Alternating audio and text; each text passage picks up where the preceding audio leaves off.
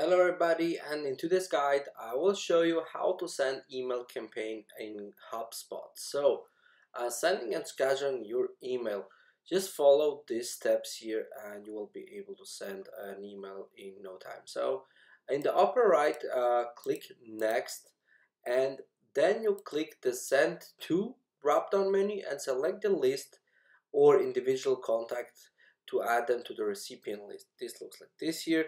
You can see like recipients sent to, and then you can just click the arrow here and choose the contact. So click at the don't send to drop down menu and select the list or individual contacts to exclude them from the recipient list if you need so.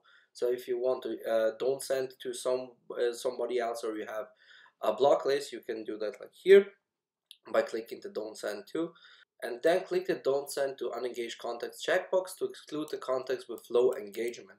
Very important, so to check that box like here, click here don't send to unengaged contacts. So this feature is best used after you've already sent a few email campaigns from HubSpot, so there is a data to identify your unengaged contacts.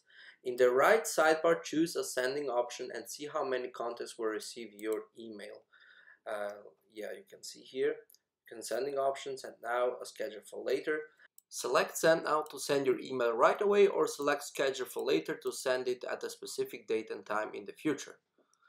You can see how many contacts will receive your email under total recipients based on the lists and individual contacts you selected. If you've chosen list to include, the total recipients number will not count any contacts from the list who unsubscribed from or never subscribed to your marketing emails. In the upper right, click review and send to review warnings for your email. After you've sent or scheduled your email, you can send it to more recipients if you forgot to include them when you first created the email. In your HubSpot account, navigate to marketing, then email. Click the name of the sent or scheduled email that you'd like to send to additional recipients. In the upper right, click the action drop-down menu to select send to more, and then click the send to drop-down menu and select the list or individual contacts to add them to the recipient list. Then click to don't send drop-down menu to choose the individuals you don't want to include, and then click don't send to untagged contacts. Just check box this one here, and you just have to click send. That's basically it. Very simple, very straightforward.